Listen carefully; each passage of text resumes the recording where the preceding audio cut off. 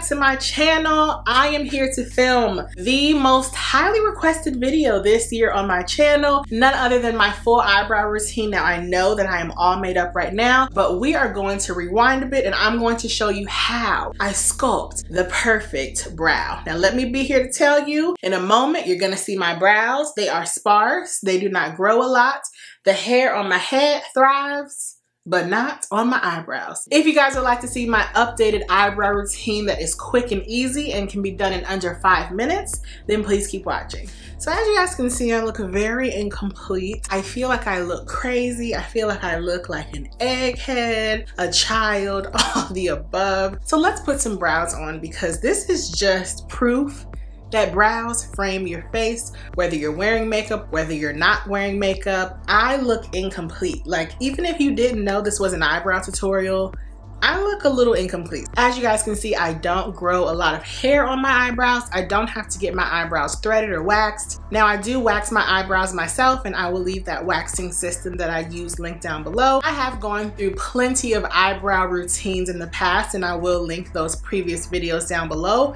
Ultimately, I do want to get micro shading, and if I do that this year, of course I will take you guys along. I don't grow a lot of hair, so for me, it's important to have a routine that I can do in under 5 minutes. So I like the method that I'm using now. I'm only using 2 products, my Anastasia Beverly Hills Dip Brow in the color dark brown and my Benefit Boi-ing Concealer. I believe this is the old packaging and this is in shade number 4. These plus my eyebrow brushes help get me together. So let's get into it. Now the brush that I use for my eyebrows is the Anastasia Beverly Hills Eyebrow Brush number 12. This is my favorite brush. It's an angled brush with stiffer bristles. It also has an eyebrow spoolie on the other side. And I also like that this brush has a spoolie on the end because I can get a feathered out diffused look. I don't like it to look like I drew one long line and just removed them down the middle. I use the Dip Brow Pomade because it's a waterproof, really nice gel type of product where you can really build a brow. Dip Brow can be rather tricky to work with at first. I find that this product works best when it's a little more dry. Not to say that you should like leave the cap off so it can dry out, but if you're not used to using something this creamy and emollient, you will probably get Sharpie brows. So I'm literally just going to tap into the pomade. Tap, tap, tap. You're not even gonna be able to see it on the brush. And what I like to do is I like to start at the beginning of my eyebrow and I draw like the underneath line. Now, there is like a formula for drawing your perfect brow. You always want the end of your eye to kind of meet to the end of your brow, and it should start like right here. And then from your nose straight to your eyebrow, that's where your arch should be. But honestly, as you get better doing your brows, you can kind of define where your arch should be, where the tail of your brow should be, and so on and so forth. I drew my first line. I haven't gone back into any product, and I'm just going to start drawing really small strokes. I like the lower line of my eyebrow to be a bit darker because I don't really like super intense brows. Once again, it's totally up to you and your preference and what looks best with your face.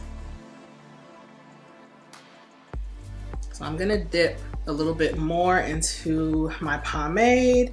So as you can see now, my brow is darkening a bit. I'm going to fill in the tail. And the biggest tip that I can give is to use really small strokes and kind of flick your brush. You don't wanna like paint because you don't want to apply too much product. Dip Brow, a little goes a long way. One container lasts me well over a year and I probably apply makeup on average like twice a week.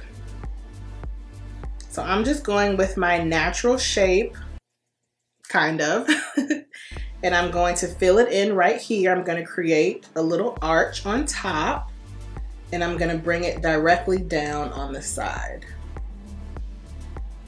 And don't worry if you mess up, I just take my pinky and do that. So you can already see this is night and day. I literally have a brow and nothing over here. So once I start getting my eyebrow kind of on, I start using my spoolie to kind of just blend out the eyebrow product. I don't want it to look too thick. Even that looks a little striking to me, but let's fill in the other one and see how both of them look. And also, you guys, eyebrows are usually the first step in my makeup routine, so it also feels a bit difficult and different to be doing my brows last. Hopefully they turn out well. I guess you guys will be the judge.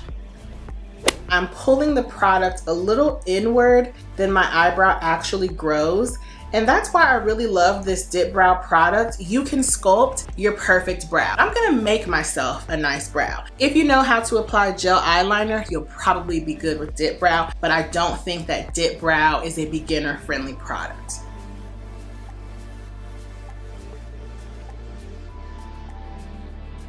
I'm building more of a brow on top, and I'm adding an arch, and then I'm going back and feathering in more product. Now I'm going to blend it out, and I just run it back and forth. Now, another tip I have for doing your brows is to not hold your mirror too close, because I feel like they're gonna look a bit more intense. So I like to have my mirror a little bit away from my face, just so I can see what they look like in relation to my entire face. So that's what I'm doing now. I'm filling in sparse hairs. Your eyebrows are not twins. One arch is probably a little higher, and yes, I can make them look alike, but ultimately that's not like the goal. The goal is just to have clean, crisp brows. Going back and just cleaning them up.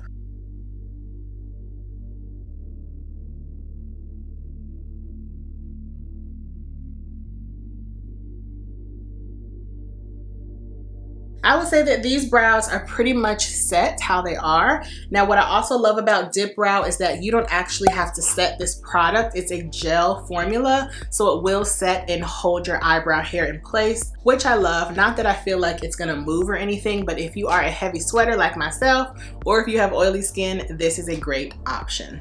So if you guys have been watching my makeup tutorials that I've done since January, you all will know that I've been hinting at a new routine. This is what I'm talking about. One day I just decided, you have all this makeup, girl, use it. So I remember when I purchased this years ago, a benefit representative showed me a new way of doing my eyebrows and I loved it. But I like a 5-minute eyebrow routine, so I stopped using this. But what I found is that it really helped my eyebrows to just look very crisp. Once again, this is in shade 04. And I'm going to take Anastasia Beverly Hills eyebrow brush in number 18. This is what that looks like. And I'm just going to dip into my concealer, draw a line on the bottom. Drawing our line. And what this does is it just cleans up your eyebrow. So if you're someone like myself who doesn't go to get their eyebrows professionally threaded, waxed, or what have you, sometimes you do have a little bit of eyebrow hair growing in. This just makes it look more crisp and clean. It makes your brows look professional. So I am now back to using this product in my routine, and it makes all the difference. You can also use like a powder product, but I find that once again, because I have oily skin, this just works best. So I apply it under my brow, and then the bottom line of that concealer, I just blend out with the flat side of the brush. And I love the way this looks.